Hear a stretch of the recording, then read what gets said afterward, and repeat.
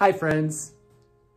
The holidays are right around the corner, and that likely means that so are family gatherings with extended family and maybe friends who are like family, perhaps with people that you only see once or twice a year.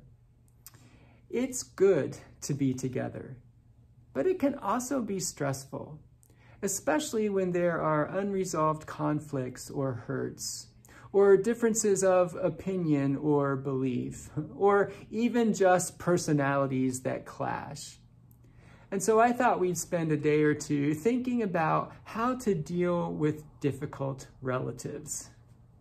By the way, for my relatives who are watching, all of the characters and situations in these messages are fictional. Any resemblance to real-life experience is purely coincidental. The truth is, a lot of people have someone in their family who is difficult to deal with. It might be as serious as abuse or neglect, or it might simply be something annoying like talking too much or not showering enough. Listen to the way that these people describe their difficult relatives. A parasite on my neck. My brother never works and always expects us to provide. A cactus wearing a silk shirt.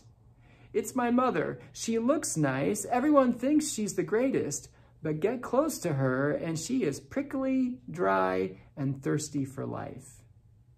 A marble column. My aunt is dignified and noble, and also high and hard. So for you, maybe it's a cousin who's at the opposite end of the political spectrum, or an uncle who slurps his soup. Maybe it's an adult child who can't keep a job, or an adult grandchild who has settled way too fast and way too seriously on a boyfriend or a girlfriend. Maybe it's someone who is constantly bragging about their success or constantly criticizing your choices. Whatever it is that makes relatives difficult, perhaps the most difficult thing about them is that you're stuck with them. You can choose your friends, but you can't choose your family. Unlike annoying neighbors or coworkers from whom you could get away if you really wanted or needed to, annoying family members are yours for life. Thanksgiving, Christmas, family reunions, weddings, funerals, they'll be there. And you will be there, trying to sort out some difficult questions, like, how is it possible that we're even related in the first place?